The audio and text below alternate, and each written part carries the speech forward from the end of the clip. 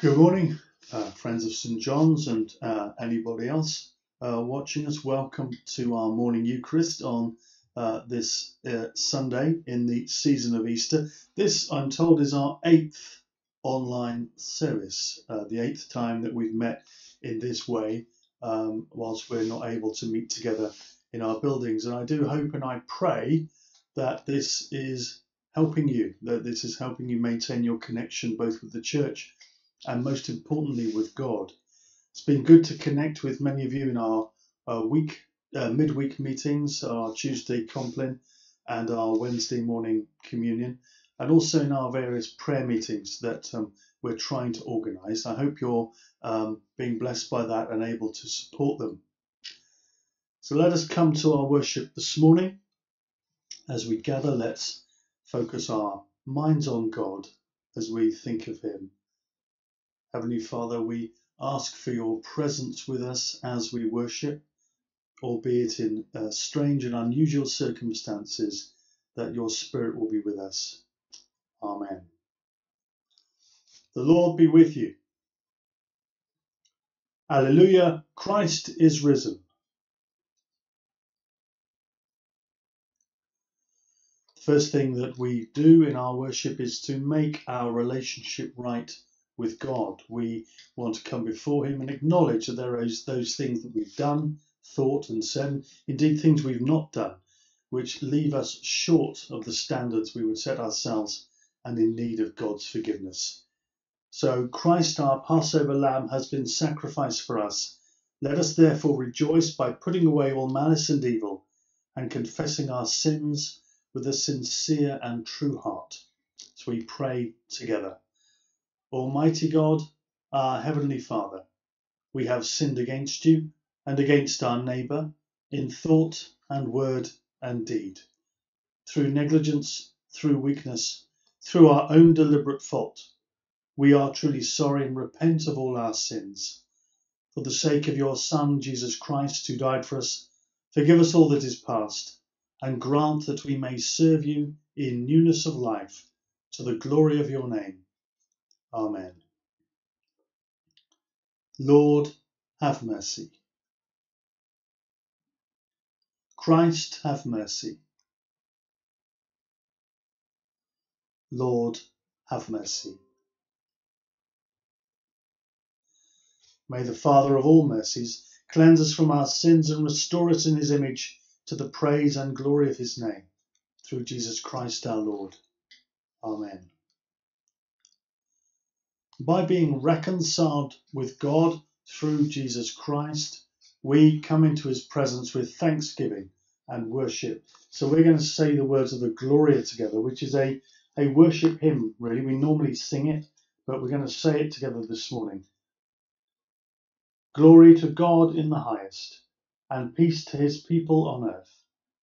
Lord God, Heavenly King, Almighty God and Father, we worship you, we give you thanks. We praise you for your glory. Lord Jesus Christ, only Son of the Father, Lord God, Lamb of God, you take away the sin of the world. Have mercy on us. You are seated at the right hand of the Father. Receive our prayer. For you alone are the Holy One. You alone are the Lord. You alone are the Most High, Jesus Christ, with the Holy Spirit, in the glory of God the Father. Amen. Let us pray.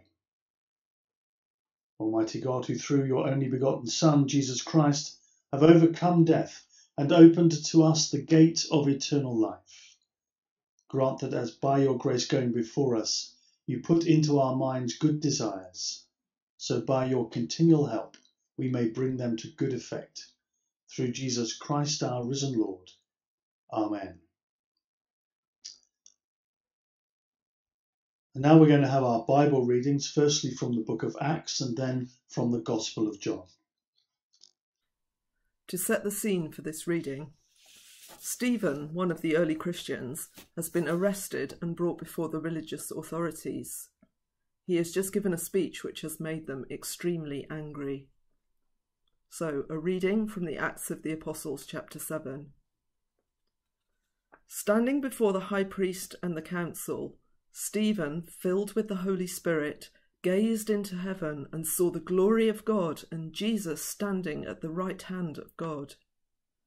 "Look," he said, "I see the heavens opened and the Son of Man standing at the right hand of God." But they covered their ears and with a loud shout all rushed together against him. Then they dragged him out of the city and began to stone him.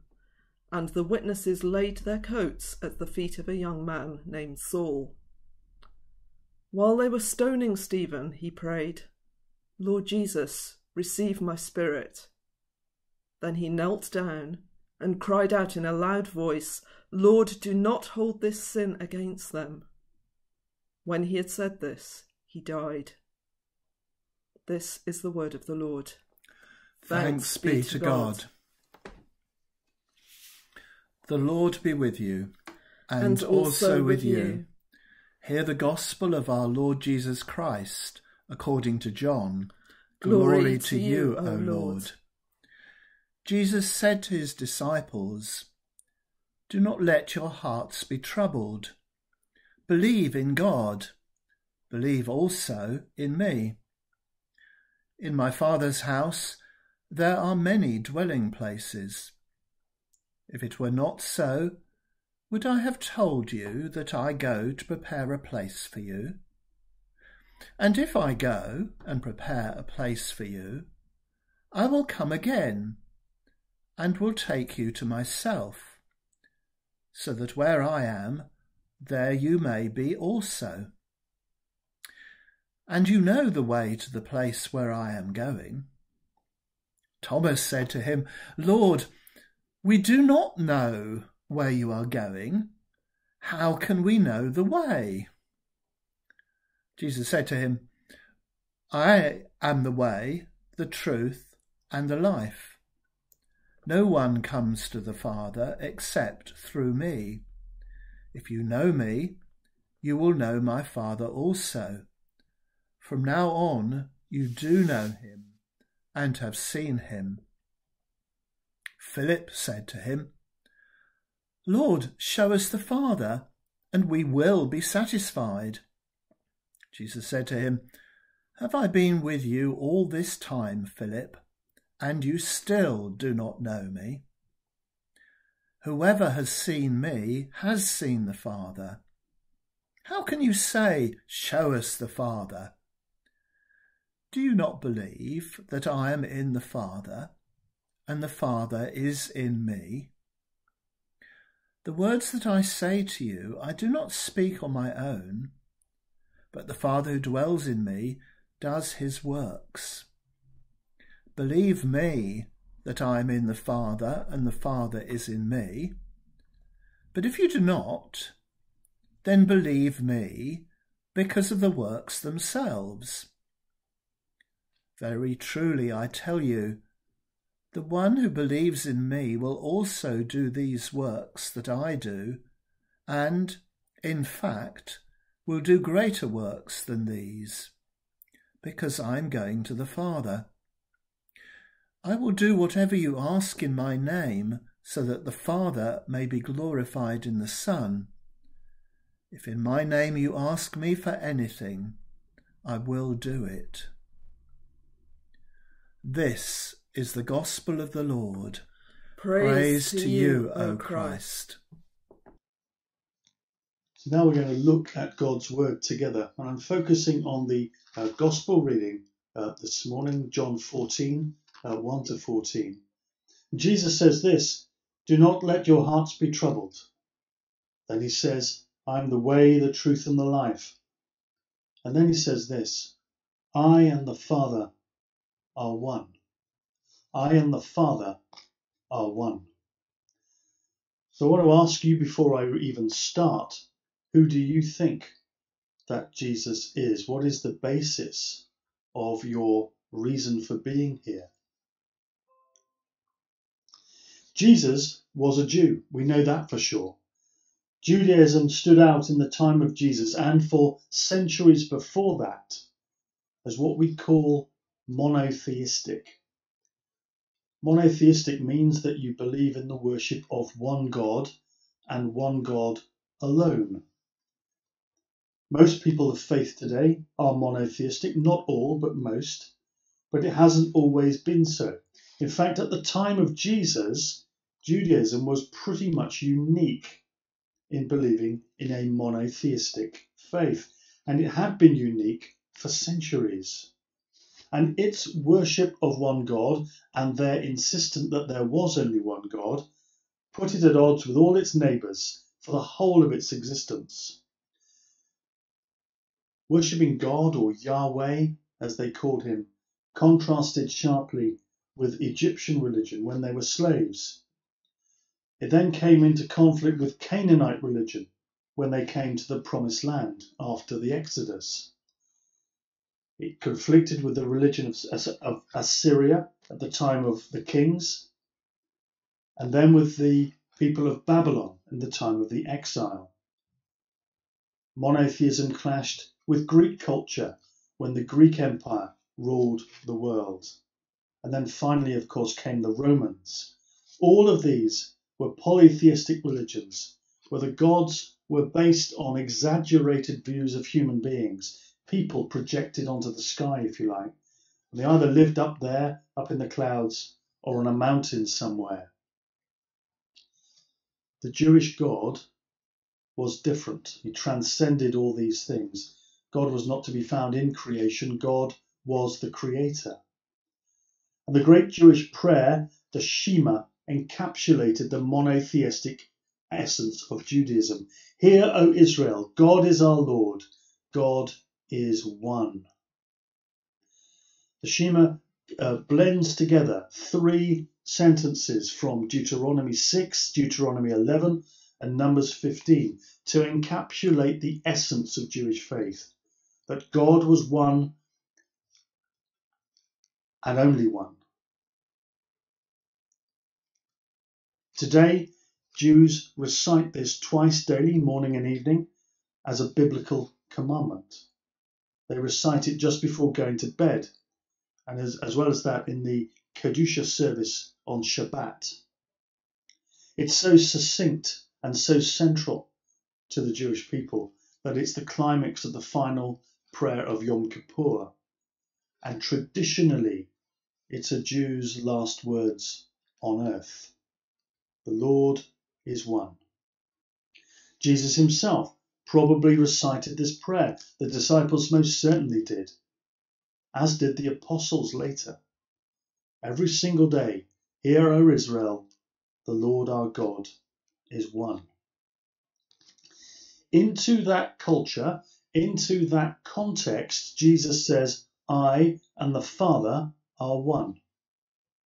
If you've seen me, you've seen the Father. Before Abraham was, I am, alluding to the name of God revealed to Moses in the Old Testament. And sometimes, when Jesus said these things, his Jewish listeners around him picked up stones to stone him to death, to kill him. For what he was saying to their ears was blasphemous and unforgivable. At Jesus' trial, the point where the high priest declares him guilty is where Jesus says, from now on you will see the Son of Man sitting at the right hand of the Mighty One and coming on the clouds of heaven. It was too much for the Jewish priests to bear. But when the church was founded, as we read about the early church last week, the apostles, some of them came to write some of the Gospels, and then they went on to write their theological letters. And when they did, they didn't write more about what Jesus did. They didn't write more Gospels. They wrote about who he was.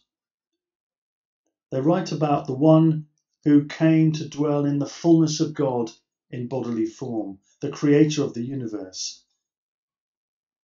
John says famously at the beginning of his gospel, in the beginning was the Word, and the Word was God. The central message of Christianity as it evolved from its Jewish roots was that this faith, this new relationship with God, was not a set of ethical rules. It was not an alternative set of commandments, such as the Torah. It's not a set of proposals drawn up to somehow make you right with God if you fulfill certain obligations. It's not a Western version of a set of holy writings that you happen to be accidentally born into if you're not Hindu, Muslim, or anything else. The central essence of the Christian faith is the exclusive claim to know the personality of God in the person of Jesus Christ. Jesus is God's self-disclosure to us, God's self-revelation.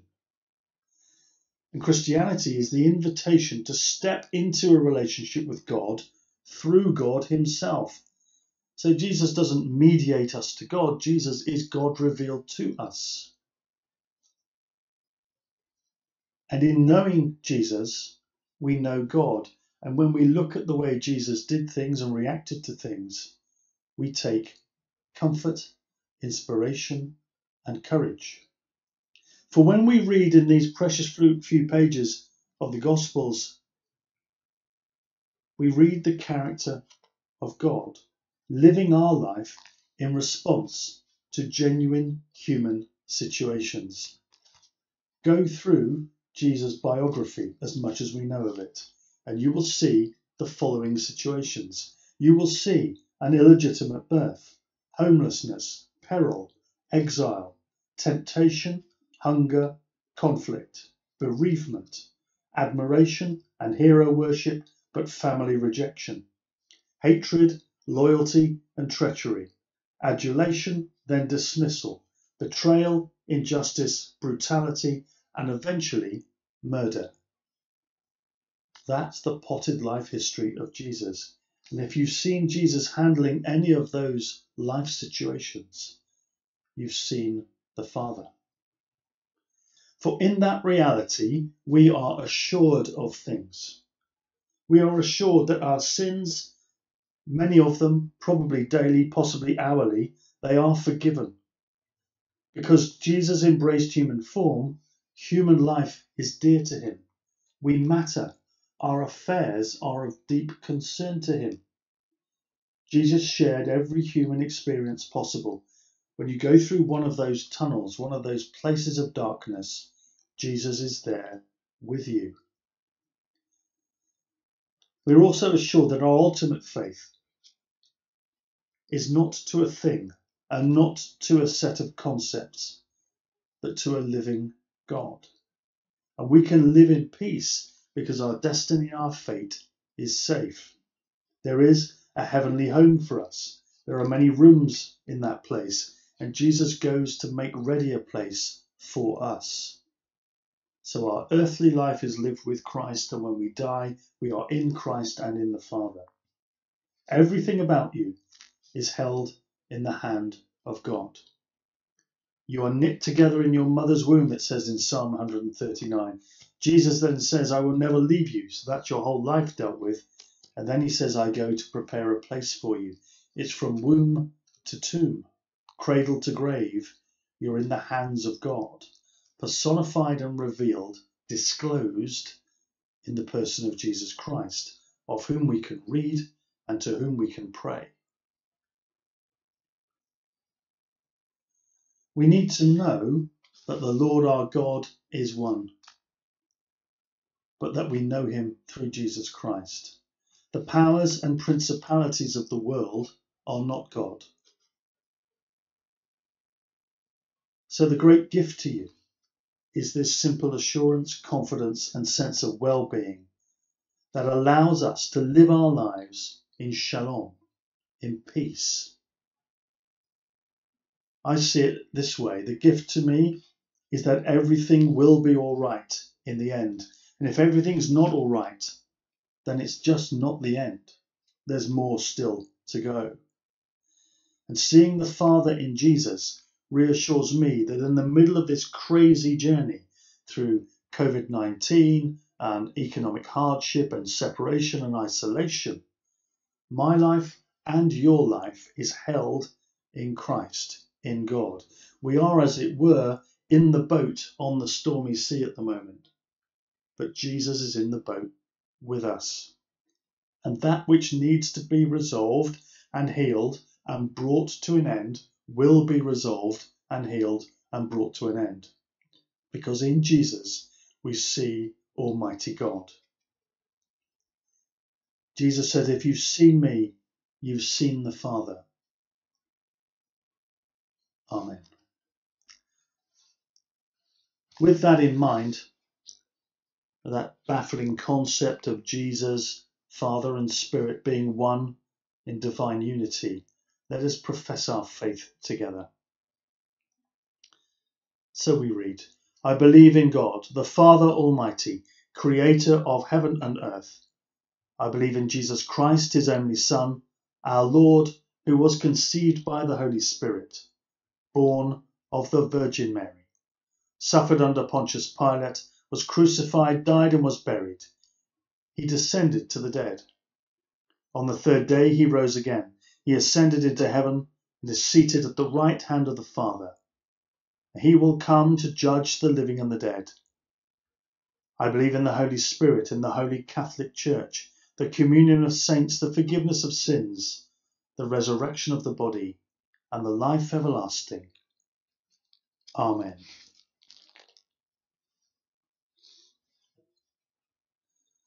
So we believe as Christians that we are not just commanded but privileged to come before God in prayer. So we're going to lift up those things that are on our hearts, those things that trouble us and burden us, both for ourselves, for our country and for other people, as we intercede for the nation. So let's bow our heads and pray. Risen and reigning Lord, assure our troubled hearts that you have gone to prepare a place for us, so that where you are, we may be also. We acknowledge that you alone are the way, the truth and the life, by whom the Father comes to us, so that through you we have seen him and know him.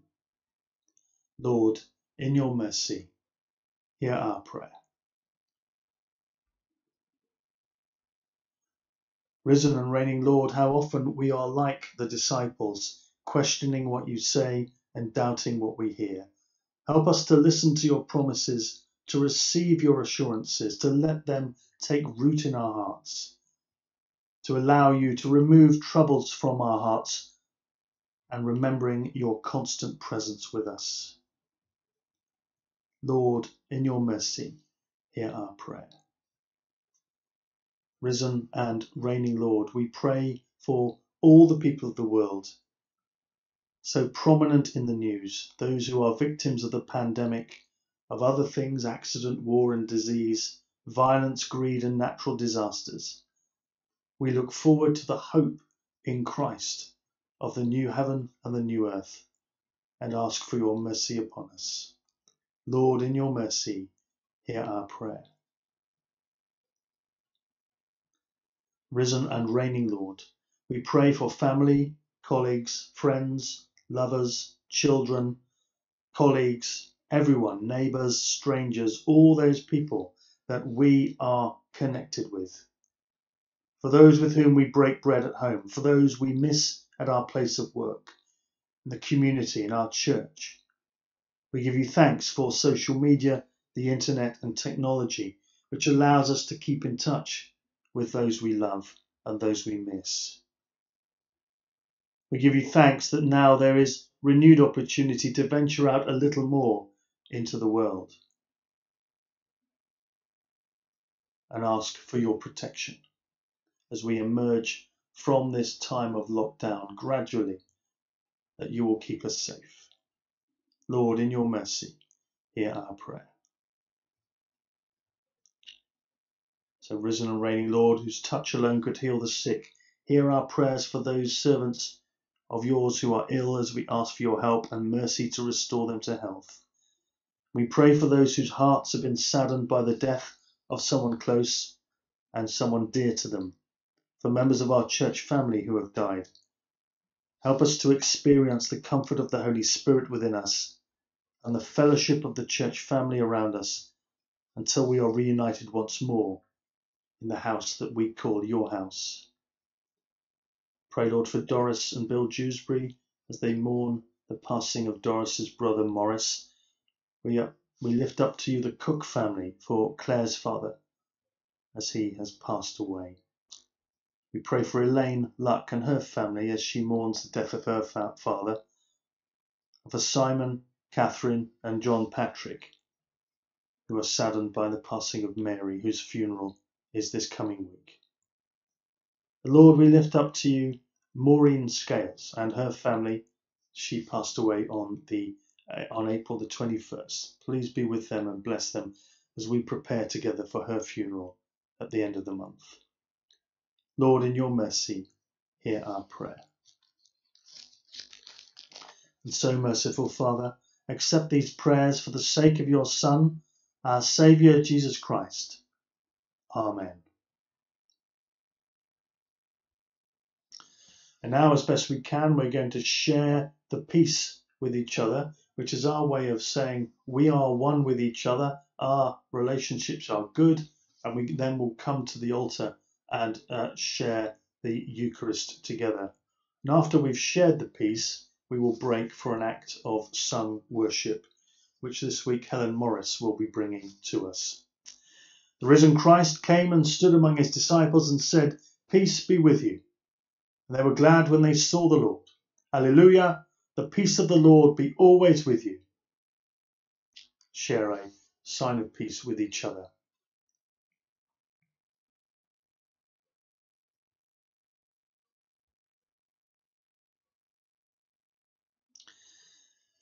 So as we prepare to share the Eucharist together, let's break for an act of sung worship.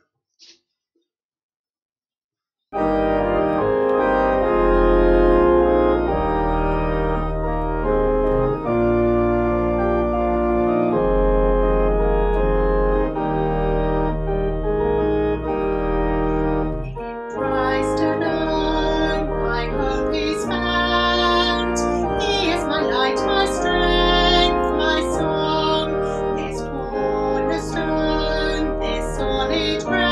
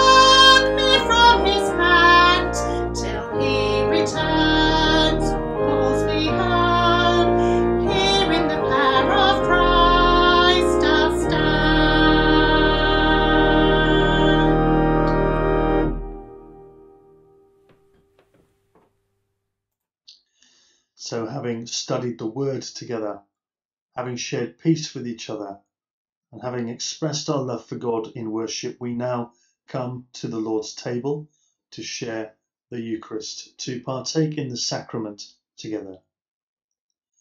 The Lord be with you. Lift up your hearts. Let us give thanks to the Lord our God. It is indeed right, our duty and our joy, always and everywhere to give you thanks, Almighty and eternal Father, and in these days of Easter to celebrate with joyful hearts the memory of your wonderful works. For by the mystery of his passion, Jesus Christ, your risen Son, has conquered the powers of death and hell, and restored in men and women the image of your glory. He has placed them once more in paradise, and opened to them the gate of life eternal. And so, in the joy of his Passover, earth and heaven resound with gladness, while angels and archangels and the powers of all creation sing forever the hymn of your glory. Holy, holy, holy Lord, God of power and might, heaven and earth are full of your glory. Hosanna in the highest. Blessed is he who comes in the name of the Lord. Hosanna in the highest. We praise and bless you, loving Father, through Jesus Christ our Lord. And as we obey his command, send your Holy Spirit on us and on these gifts, that broken bread and wine outpoured may be for us the body and blood of your dear Son. On the night before he died, he had supper with his friends, and taking bread, he praised you. He broke the bread, shared it with them, and said, "Take, eat. This is my body which is given for you. Do this in remembrance of me."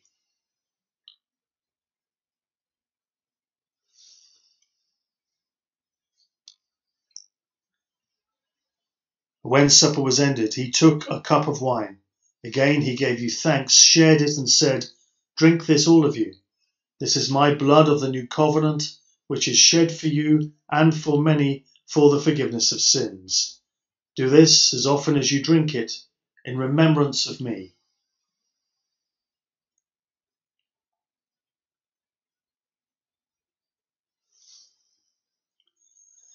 So, Father, as we remember all that Jesus did, we plead with confidence his sacrifice made once for all upon the cross. Bringing before you the bread of life and cup of salvation, we proclaim his death and resurrection until he comes in glory. Christ is the bread of life. When we eat this bread and drink this cup, we proclaim your death, Lord Jesus, until you come in glory. So by whom and with whom and in the unity of the Holy Spirit, all honour and glory be yours, Almighty Father, for ever and ever. Amen. We are called children of God, and by baptism that is indeed what we have become. And so we have the courage to pray. Our Father in heaven, hallowed be your name.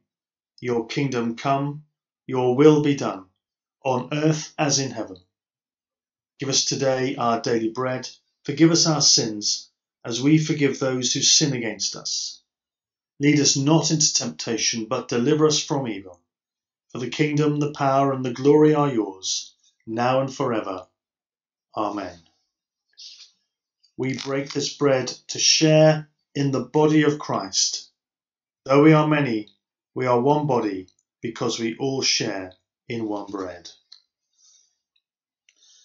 Behold, the Lamb of God who takes away the sin of the world, Christ our Passover, who was sacrificed for us.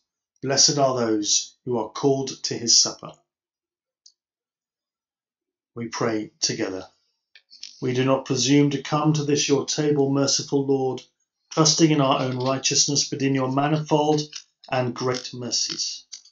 We are not worthy so much as to gather up the crumbs under your table. But you are the same Lord, whose nature is always to have mercy. Grant us therefore, gracious Lord, so to eat the flesh of your dear Son, Jesus Christ, and to drink his blood, that our sinful bodies may be made clean by his body, and our souls washed through his most precious blood, that we may evermore dwell in him, and he in us. Amen.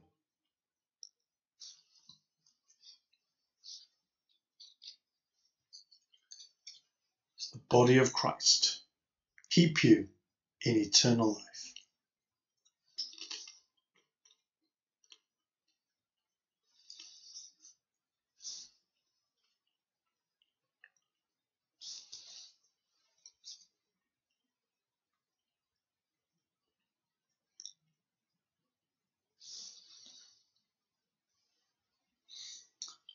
The blood of Christ keep you in eternal life.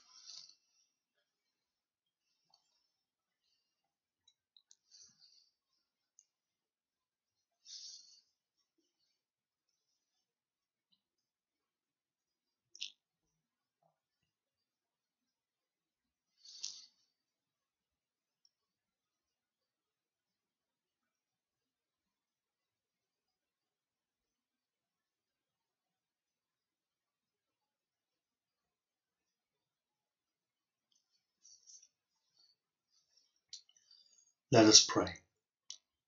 Eternal God, whose Son Jesus Christ is the way, the truth and the life, grant us to walk in his way, to rejoice in his truth, and to share his risen life, who is alive and reigns now and forever. Amen. We pray together. Almighty God, we thank you for feeding us with the body and blood of your Son Jesus Christ. Through him we offer you our souls and bodies to be a living sacrifice. Send us out in the power of your Spirit to live and work to your praise and glory. Amen.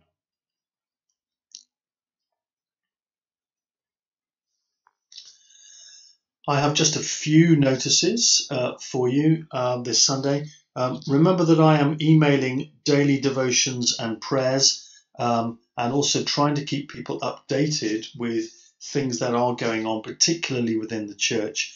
If you do come across anyone who it strikes you would benefit from being on that email list, just drop me a line and I will happily put them on. That's already happened 4 or 5 times since we started, so I'm very pleased to be able to do that if I can.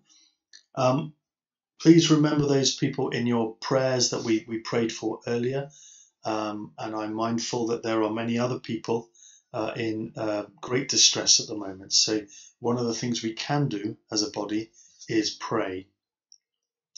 For the week to come, we are following the same pattern as we have done the past 2 or 3 weeks. On Tuesday evening, we'll do our coffee and compline, which is an informal get-together using Zoom video conferencing, followed by a short meditative compline service. That begins at 7:30, and I distribute the access details for that on the email list. So please do attend that if you can. Our midweek communion service is on Wednesday at 10:30, which is also on Zoom. Uses the same access code, so it's if you can attend one, you can attend the other. Coming up, and by the time you're hearing this, I hope to have done this. So I'm a hostage to fortune now. We'll see how we get on. I'm planning to hold a short memorial service, our annual memorial service, on the afternoon of May the 24th at 4 p.m. And we will do it live using Zoom. It's not the same nature of service as we've done in the past because of the restrictions, but we can do our best, and we can share some prayers, read out the names using the technology, and there's no reason why we can't do that. So I'm hoping that my email asking for names and for names of people to be remembered has already gone out, and that will spur me to do it now. Make sure I get that done. And we've also written to people who are not on email to invite them to respond with at least with names, even if they can't attend online. So that's the 24th of May at 4 p.m. on Zoom. Let us pause, allow the Holy Spirit to minister calm and peace into our hearts, and to lead us to Jesus, who is one with the Father.